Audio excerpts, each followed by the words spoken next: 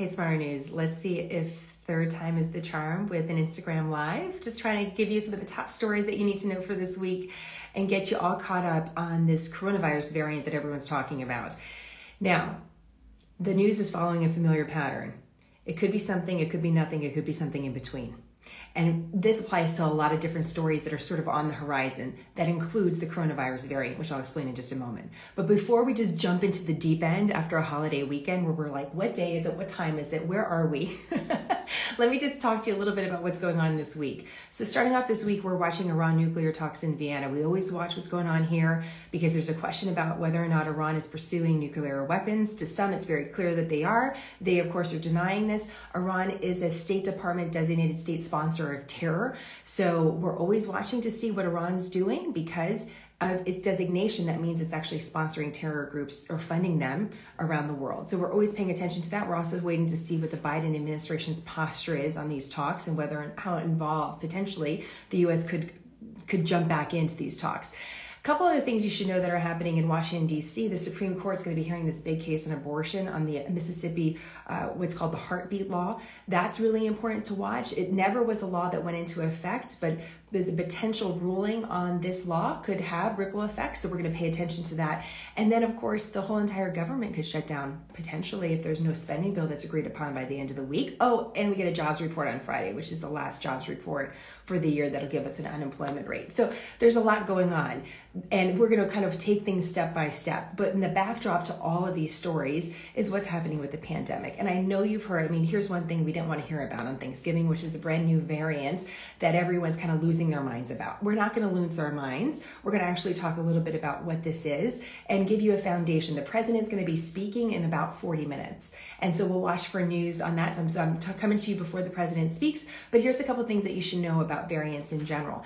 In some ways, the news is sort of positioning this like it's a brand new coronavirus. This is not a brand new coronavirus. This is a variant of an existing coronavirus. So it's still SARS-CoV-2. It's still the same coronavirus that we've been dealing with for almost 2 years now. So that's really important to note. It's not like this brand, wow, like we've never seen this before. No, it does look a little different, which is why we're calling it a variant of concern. By the way, the World Health Organization designates that. The CDC can also designate a variant of concern in America, but I want to show you this chart. What's really important to note is that this is one of 5 variants of concern. So you know Delta, right? We've talked a lot about Delta, but have you learned a lot about Alpha or Beta or Gamma? Those are also variants of concern.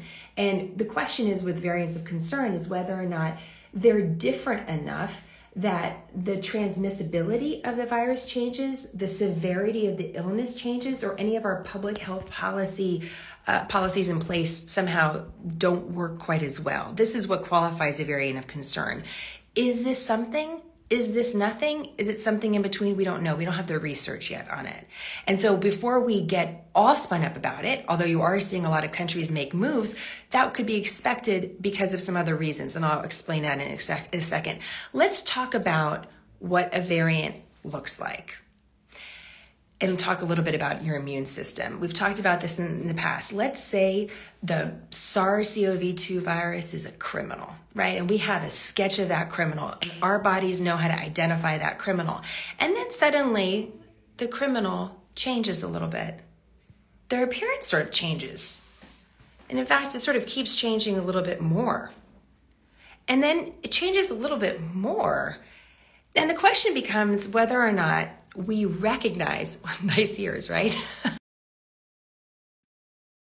We recognize the virus enough that our bodies still say, hey, you look a little different, but I know you.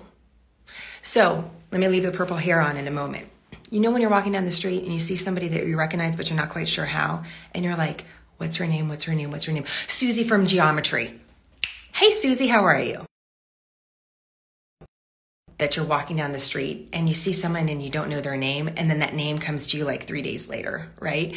And you're like, oh, it was Susie from geometry. So your immune system sort of works the same way. We have an awareness, our immune system, of viruses. Your body probably has an awareness of some sort related to the SARS-CoV-2 virus, the new coronavirus. It may have it because you had it already. It may have it because you received a vaccine. It may have it because of exposure. Like, we don't really know. What we really want is to make sure that your body recognizes the new coronavirus quickly. So if it needs to mount a defense against it, it can. The variants, though, make it a little bit more disguised. And so the question becomes, well, how quickly can your body recognize this and identify it and fight against it? No matter what your immunity looks like. I don't care whether or not you have, immunity from any number of different ways at this point. So that's the big question. And guess what? Here's the big kind of secret to this whole news story too, is that you're a miracle. Like, you are truly unique and different. So it's very hard to anticipate what your body is going to do. It's hard to anticipate that now with Delta, for example. Like, it was hard to anticipate that at the beginning of the pandemic. And it's also hard because you see people that are perfectly healthy that get affected by COVID-19, and others that don't look that healthy that are totally fine with it. And so this is where we are with this variant right now, Omicron. It doesn't really roll off the tongue as easy as Delta, does it? That's where we're at. We don't really know whether or not it's going to be worse than anything that we've seen. Is the possibility there? Sure. This virus is going to change, and it's going to change a lot. And it's probably going to be something that we're hearing a lot about. And there may be a policy in place for variants, for example, as they come up before we actually know what they look like or what they actually will mean for the public. I was thinking about this weekend, just going back to an interview I did with Dr. Michael Lin at Stanford University way at the beginning of this. And I just want to add this into the conversation. He said the thing about the SARS-CoV-2 virus is that it's like a movie sequel. The first SARS virus was, the first movie that came out is always kind of the better, more effective one. The first SARS virus was effective. It killed a lot of people real fast. And then the contagion stopped because you got it and you died. The sequel, which is what we're in right now, SARS-CoV-2, is not as good. It's not as effective. It's not as deadly. And because it's not as deadly, it's actually more contagious. And that's why we're continuing to deal with this question about contagion and what that's going to look like. But that's what I want you to know about the variant. Number one, we don't have the research yet to understand whether or not this is more deadly, this is more contagious. We have some indications to believe that maybe it is, but we don't have the research yet. That's number one. Number two, these variants, as they come up, it's a question about whether or not your body can easily recognize them and mount a defense against them. And we're going to see variants come up periodically. So if you have any questions about that, please go ahead and add them under the questions and comments section, because I want to make sure that we can address as many as possible, because it is concerning. Can I show you something that actually is probably more important than any of this about the what ifs? Because we're in hypothetics when it comes to the variants. Let me show you this. This is what COVID-19 hospitalizations look like in America. And what you should know is infections and hospitalizations have risen in the past weeks. Why is that important? I want to direct you to the middle, the big spike in the middle, because that was last November, December, January, and February. The question that we're facing right now is, are we going to see that seasonality come back, where we're going to see a rise in hospitalizations and potentially deaths?